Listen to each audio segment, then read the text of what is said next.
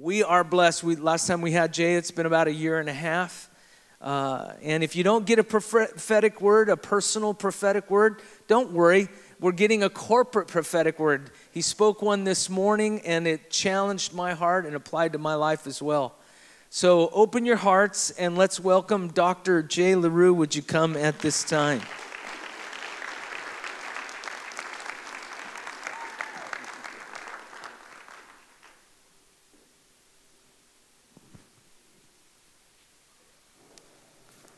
Isn't it nice to know our God's alive? Yeah.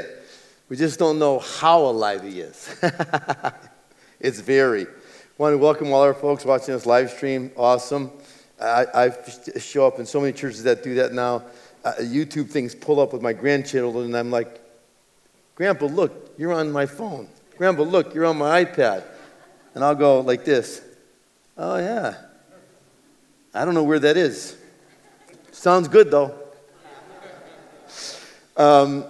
Yeah, if you weren't there this morning, please, if you get a chance, I don't know how they send the recording. I really, the word to the church, prophetic word, would be really good to hear, especially if you're a part or visiting or wanting to be a part. I really wanted to do that then, and it'll be more personal this service with the pastors and and so on. And of course tonight as well, we have a little bit more time this morning and a little bit more tonight. A tremendous honor for me to be here. I love your pastors, his family especially. I'm meeting the new young guy. He's quite the stud over there. Yeah, man, I loved him. I said, "Who's the guy on the left doing the video?" He said, "Oh, yeah." I said, "Really? Oh, I can't wait to meet that guy." So that was great. And of course, that other pastor that came up here and put a shame to my preaching did pretty good himself, didn't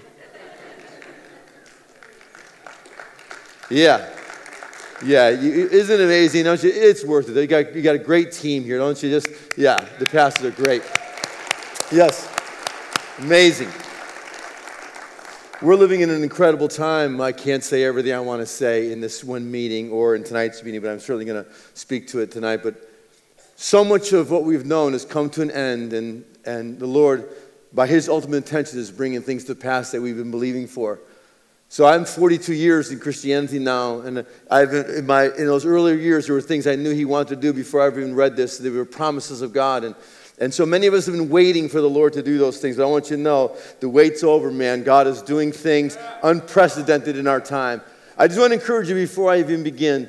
This is a day to once again re-embrace the promise of God. Whether it came through a counsel, through the written word, the sure word of prophecy, a prophetic word, a dream, a vision, it's really time to go ahead and re-embrace it again. He's not angry. He's not mad. In fact, He's sitting at the edge of His throne just looking for a people that might be willing to believe Him. And I think I'm with that people this morning. I believe that. So please, for our own children, our grandchildren, for our nation, for our educational systems, the Lord is changing everything. His voice is going forth, and it's causing things to be that only it can be. Again, tonight a little bit more on that. But this morning, I want to take us to a tremendous story, and I want to say some things to us. It's one of those stories that, man, I generally only do with young people. I love the story myself, and very seldom I've done it with adults, sometimes with men groups and things like this, retreats. But this morning, really, this is really the direction of the Lord, which for me is so good, to encourage us in the incredible ability of our God and what might happen if you and I would just believe Him, no matter what we're facing, no matter what the odds may be against us. He's breaking the stalemate. Everything is changing. And this is the day dawning of a worldwide church that the world has never seen before in their lifetime. Praise God.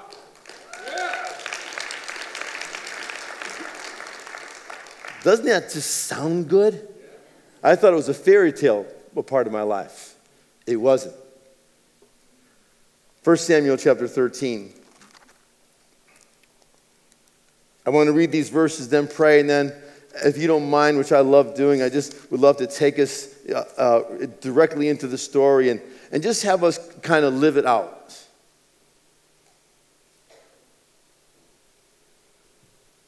If you've not been to this church, by the way, if you're watching us by live stream, incredible building, incredible facility. You can't get through the door without 12 people saying, hi, how are you? Incredible coffee, tremendous teas, by the way, over to that side out in the foyer. Great, you should just come. Chapter 13, verse 19. Now there was no smith found throughout the land of Israel, for the Philistines said, unless the Hebrews make themselves swords and spears.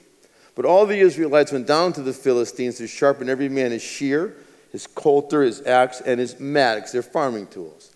Yet they had a file for the mattocks and for the coulters and for the forks and for the axes to sharpen the goads. So it came to pass in the day of battle that there was neither sword nor spear found in the hand of any of the people that were with Saul and Jonathan, except with Saul and Jonathan. They had swords, or it was found with them. Verse 23, and the garrison of the Philistines went out to the passage of Michmash. Let's pray. Father, again, I just thank you for which I consider a tremendous privilege to be here this morning. I'm honored to be a part of what you've done here, what you are doing, and what you continue to do. Thank you, Lord, for my relationship, especially with Pastor James, Jolene, the family for these years. Again, I couldn't be more privileged, couldn't be more honored. In this great city of Bakersfield, in this great state of California that was destined, as it already has, to affect the entire world. Father, I believe that. So this morning, Lord, let a strength come in us, a belief, an increase of faith, of incredible sight. Let us be in awe of your greatness, of your ability. I pray always, and again this morning, for the revelation of Jesus Christ to be all of ours. The revelation of the kingdom of God that has been freely given to us. It no longer suffers violence. It's ours. We don't have to buy it, pay for it. We don't have to be good to get it. It's ours. It's a kingdom that cannot be removed. It's the greatest kingdom on the face of the earth. It's a kingdom that has no limitations. You've given it to us. Father, I thank you for that. In Jesus' name, amen. It is the second year of King Saul's reign. He will reign 42 years. All 42 years of King Saul's reign, he will have war with the Philistines. They will gather this day in a place called Michmash and Gibeah. King Saul will handpick 3,000 of the elite of his army. And he will gather them together and he will be on his way to Gibeah. It is amazing to me as I begin to read the 13th chapter. I left much of this out, I didn't want to read it all.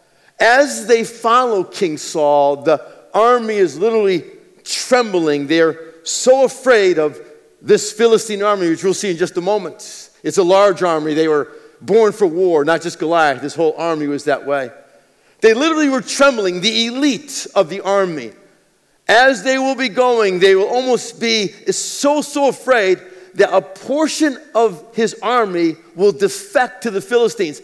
When I first read this, I thought, are you serious? I mean, a people who know the history of their God would literally move away from his people and turn and join the enemy. Some of them, of the 3,000, left, and they went over the Jordan to the land of Gad. Saul had only 600 of the 3,000 remaining.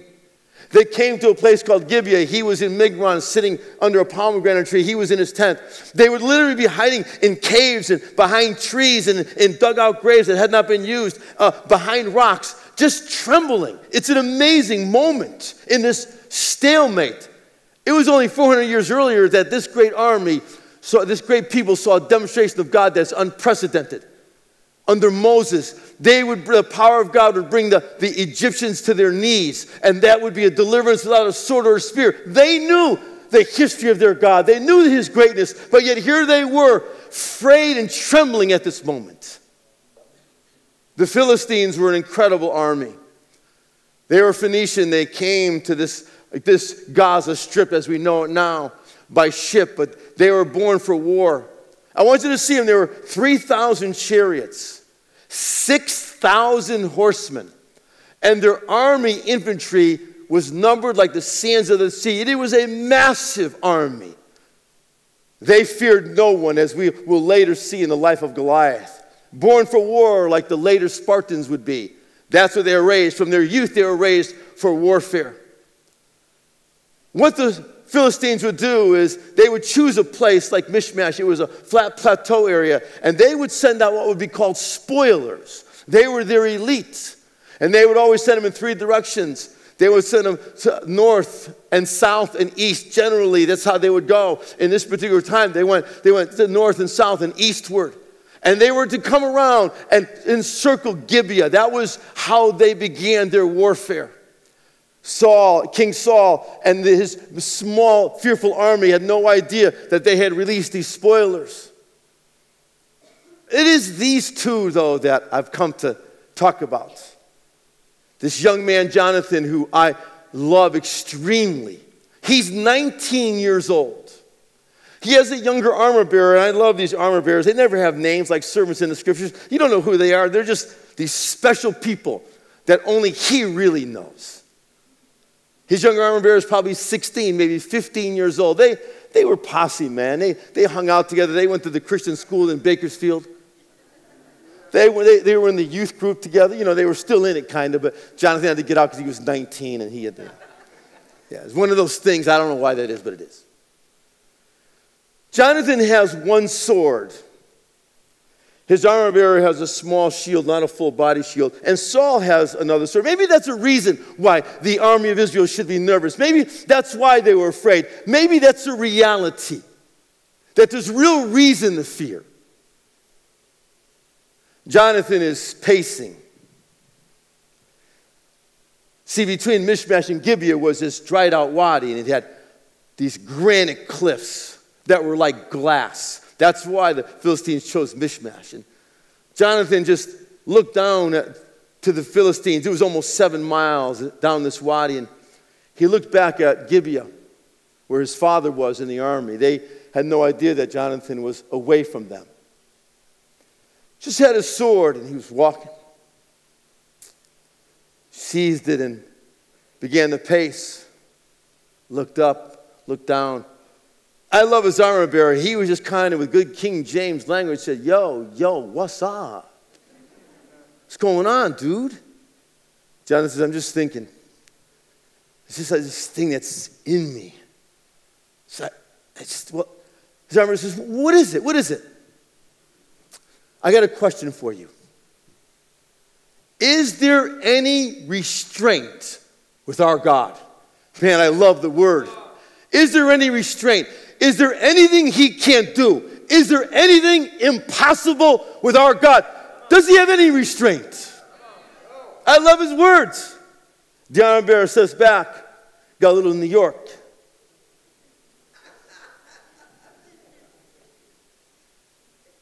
No, man. You talking about our God? John said, yeah, our God. Our God, no restraint, man. They just gave fists to each other. That's what I was thinking. Jonathan started to pace a little bit more. He looked up at his father, tapped his sword. He goes, now, I have another question for you. Let me just ask you again now, just before I ask this now. No restraint. No restraint. No restraint. No restraint. Can do anything. Can do anything. Nothing impossible. Nothing impossible. That's exactly what I've been thinking. I mean, I love this young man. He's 19.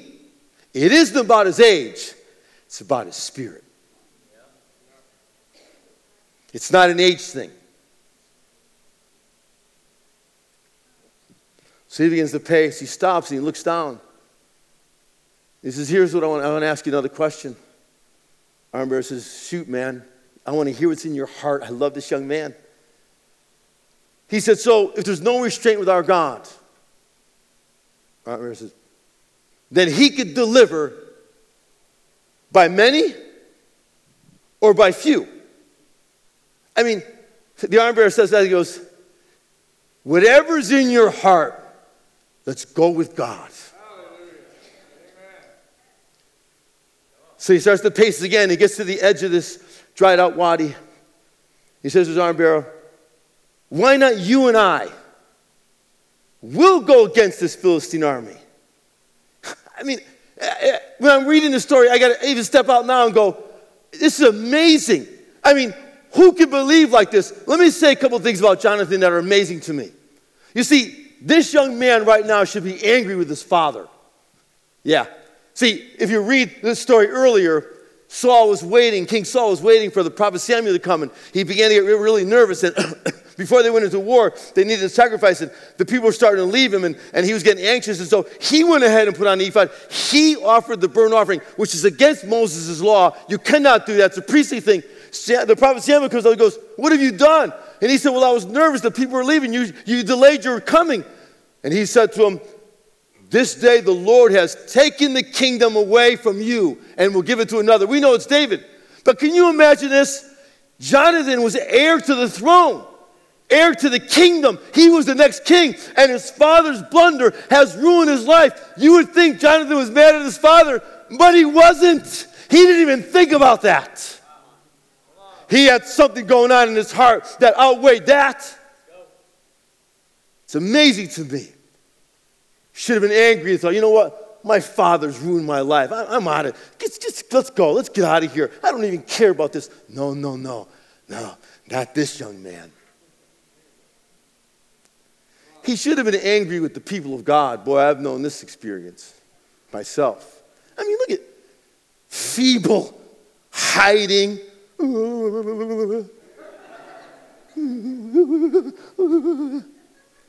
The highest trained individuals, you're hiding and you're afraid? What kind of people are you? No, that wasn't in Jonathan's heart at all. He wasn't angry with the army of God. It didn't matter what everybody else was doing. Should have been angry with God. Maybe you've known this, I'm born now. Why couldn't I have been born later in Isaiah's time? Why couldn't I have been born in a better time? Why not the time of Joshua? Why do I got to be here? Why I got to be down this time? Why am I here in a time of stalemate? The army's greater. Everything's fearful. Everything's dark. My father doesn't know what he's doing. The people of God are in trouble. Why now? He should be angry with God, but he wasn't. This young man had his heart set upon only what God was able to do. Nothing else matters. What a spirit. I believe the Lord, without question, since I've been spending so much time with young people for these 40 years, He's already building it in the lives of our young people. Don't listen to the news. Don't listen to media. You do don't listen to that. Don't listen to our college campuses. He's changing everything. He's raising up a young generation. But it's not only in them. It's in every one of us. There's a fresh spirit of God we're kind of thinking now, you know what? I don't know what's going on in our world. I don't know why I'm here sometimes. I don't know my life is tough. But I know this. There is no restraint with our God.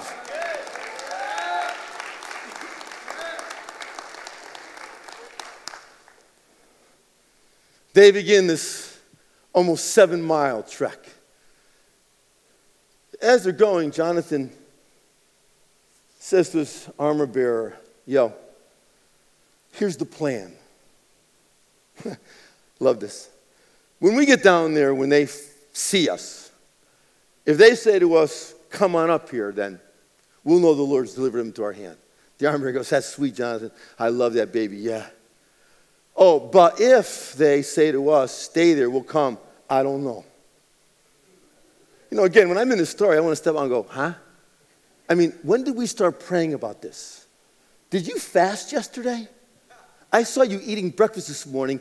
You had it in your face. I'm sorry, did I hear an angel? Did the heavens open up? Did Samuel send a letter? I mean, that's the plan?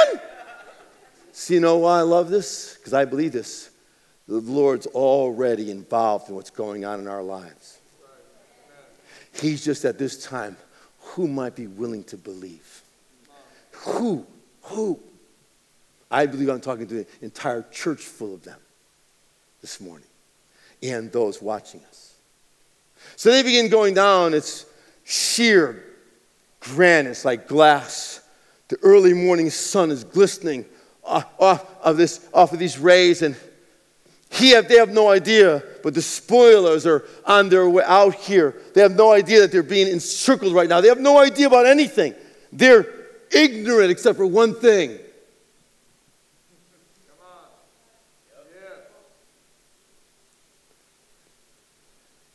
Yeah. As they get closer, the Philistines, by the story, see some activity. They see Jonathan and his armor bearer. They think the Israelites are now coming out of their hiding places, and this mishmash area begins to get nervous. They begin to scramble, and now the spoilers that have left look back, and they see this going on. Even Saul's watchmen are saying there's something going on there, and it's starting to square. Everybody stops. The spoilers stop, and Jonathan again and his armor bearer get to the end, and they say to them, "Come on up here.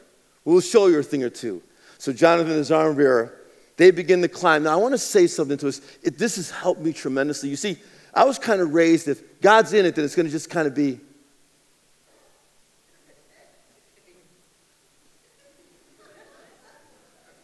Just no stress, no pressure, no trouble. And so as soon as pressure, trouble came, I thought, got to be the devil, got to be something, got to be something. No. They had to climb on their hands and their knees. I really tried to forget the topography of the ground. I wanted to know how high it was. It's changed so much. Can you imagine? Here they are, the armor bearer behind them, with one sword, on their hands and their knees, Philistines waiting to fight them.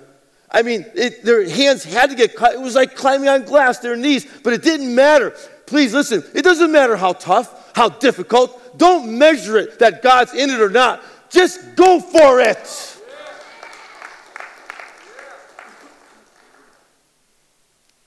Just go for it. When they get to the top, there's going to be an incredible moment. There's going to be a number in here, and I love our Bible. And when a number comes, we don't live by it, but when it's in the story, you've got to pay attention to it. He's going to get up and he's going to kill, Jonathan's going to kill 20 Philistines. Now, that's going to be a huge number for us in the story and in the years we're living in. He kills 20 Philistines. All of a sudden, the earth quakes. It's such a quaking that they're literally all around there, all the way to where the guys that had left, all the way to where they were, all these guys, everywhere they were, the spoilers are all starting to shake like this, and they're so confused by the ground shaking that they don't know who the enemy is, they start killing each other. The watchmen of Saul look down, and they say, the people are melting away. They were slaughtering themselves. On top of it, the ones who defected all of a sudden began to think, you know what? God's doing something. It was, by our Bible, a great quaking of God. Oh, by the way, just so I'll say it, because I'm in California. So when I go to colleges that are, that the professors don't believe like me, and they say, "Are you Dr. J?" And you don't look like one. I know. And they say, you believe that book? And right away, I got to say, it's pretty impossible to believe. You better believe it's impossible. Come on, 3 men go into a fire and they don't get burned. Who's good? That's ridiculous, I know. Isn't that ridiculous? It is. It's ridiculous. They don't get burned. I know, it's ridiculous. Well, that's what I mean. And then that other guy. Yeah, I mean, the earth quakes for him. Come on, let's get real. And I said, by the way, do you know that the earth never quakes in that part of the year, ever in that part of the year, and very seldom there? It's what our God does. He loves the impossible. Please listen.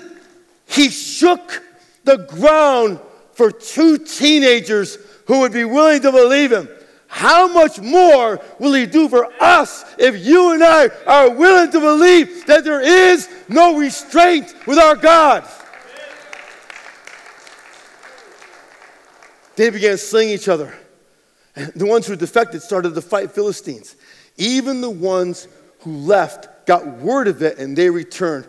I want to say to you, watch it, especially in 220, in these next 4 years, this next decade, watch the return of the people who have left the church because of fear, disgruntledism, because the Lord didn't promise it. He's not angry at them. He's bringing them back.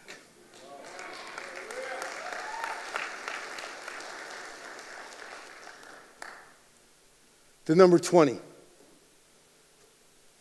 The number 20 is the number for divine anticipation, or anticipation in the divine. It's there, I believe, to reveal to you and I what was really going on in the heart of Jonathan and his armor bearer, especially Jonathan. Here this young man is against all odds. There's a stalemate.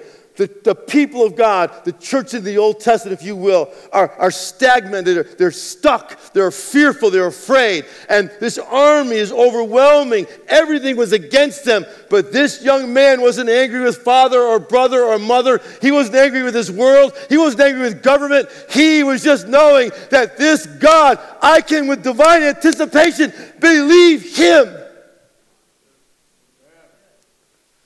I believe already that He causes the divine anticipation to enter us. I'm not the only one. This I've shared with this generation, for at least for this generation. But I believe He's causing it to be in us so that we would have an anticipation in the divine. This is going to be a year of it. 2020 is beautiful. I love it. We're in the 21st century. I know this, so please don't mind my numbers. I'm not that big into these things unless they're there. It's kind of fun. But it's 2020. It's double divine anticipation. But you put the two of them together, it's the number 40.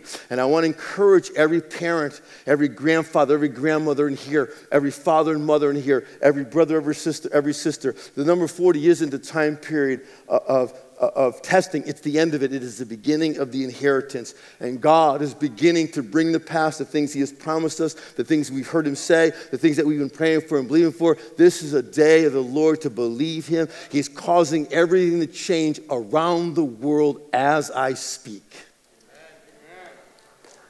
If there was ever a day this morning to have a fresh anticipation in the divine, He's not angry with us. He's not upset with us. He's not disappointed us. Man, He's just been looking for a Jonathan. I believe, as I said earlier, that this spirit of Jonathan is not only in the young people, but He's working in all of our lives. My dad just turned 86 years old. I looked at my father. He's come to the things I've said. I said, Dad, this spirit of Jonathan's in you and I. It's in the sons and the fathers. It's not an age thing. There's something in us that God is causing. We got this thing now. What are you doing, Jay? I don't know about my world, but I know this, though.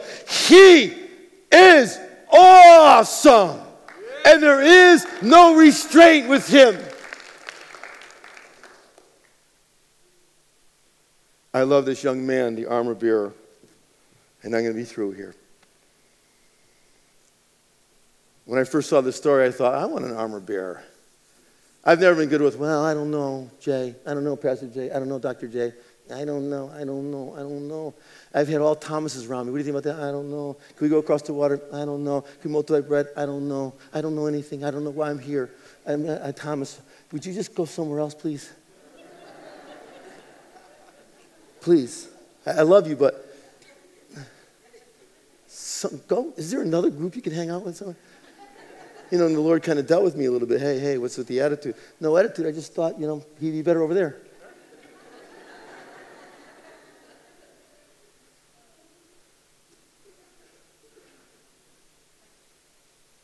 But I want somebody around me like this young man. Not somebody that says, oh, Jay, do what you want.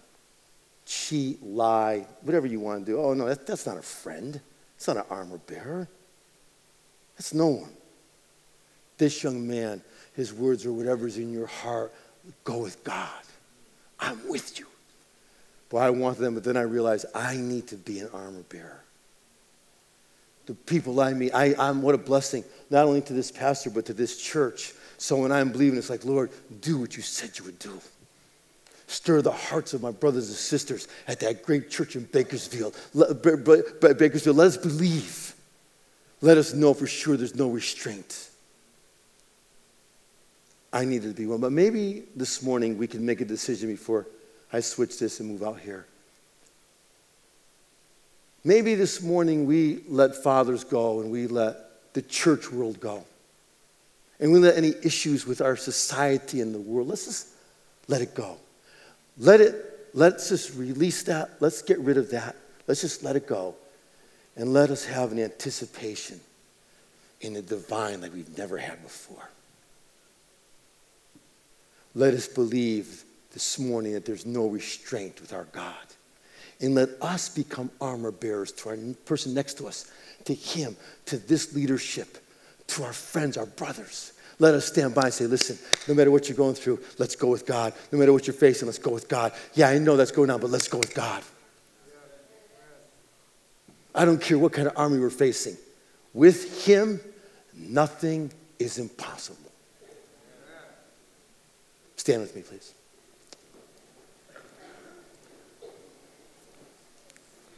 So glad you've joined us this morning. So appreciate that. It's a great church. One of the amazing things about this church is its family atmosphere. I mean, we talked about a 19-year-old and a 16-year-old, maybe even a 15-year-old.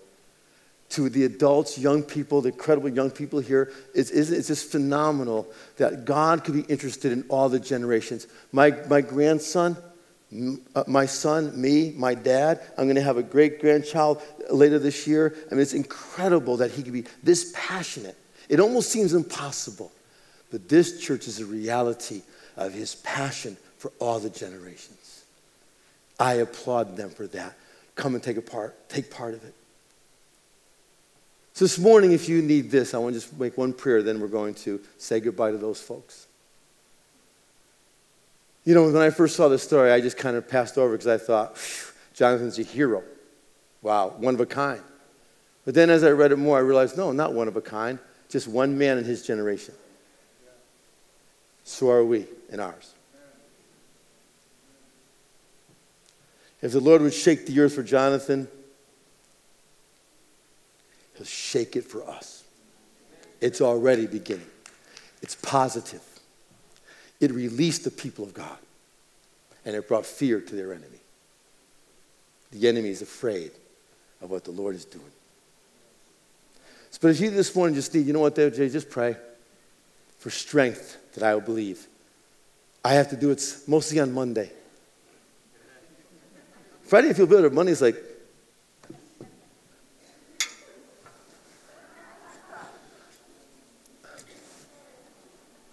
help. Anyone? So if you just need the strength, let me just pray for the Lord's strength, fresh wind, fresh spirit. The number 20, boom. We'll never look at this year the same. Every time you do 2020, that's right. I've got anticipation. In what? You? Nah. In me? In him? Oh. Yeah.